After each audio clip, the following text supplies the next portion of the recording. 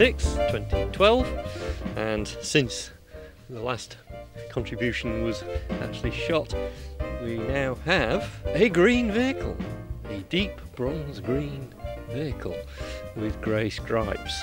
This side is much the better one because it's got the bits of trim on. We haven't got the bits of trim on the other side yet, but the paint's all on, and it's twin pack, so it's very durable bit of paintwork, and a lot of money it was too, but never mind, it's done.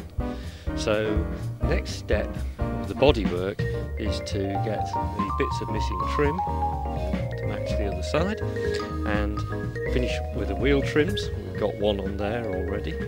These door handles are actually very expensive, and we've only got one of them. We actually need 5 more.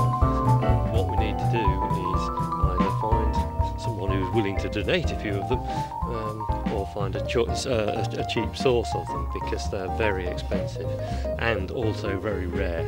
With a bit of luck we might have a few within the next few months. In the meantime, that's really the only fully functioning door.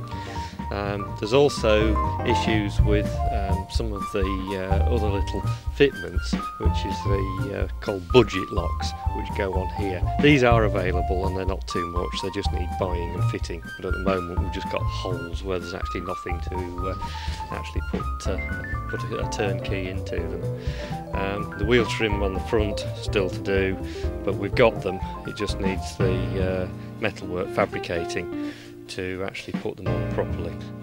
From previous shots of this, you've seen the inside of it was looking very rusty and very decrepit, and that has all been rebuilt. New piece of aluminium, nice little bend in it, the door has been remade, and everything has been put back together and integrated with the dashboard internally, all actually screwed together.